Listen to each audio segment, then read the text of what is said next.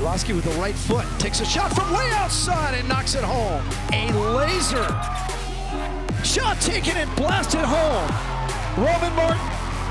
Ulowski's have gone the entire 68 minutes, and it's Milan Ulowski. Drags it back to his right boot, puts it in trouble, and deflected in. And UCLA is up 2-0. Always looking to create some magic. Rolls it forward to his little brother Milan, Pac-12 Player of the Week. Back to the top, shot and a winner! Erik Holt wins it for the Bruins. And how fitting that it comes through the brothers. I think all of them had a touch in that entire exchange. Go direct this time. This one's headed down and in. And UCLA, just like that, in the 94th minute, have stolen a win here at Husky Field.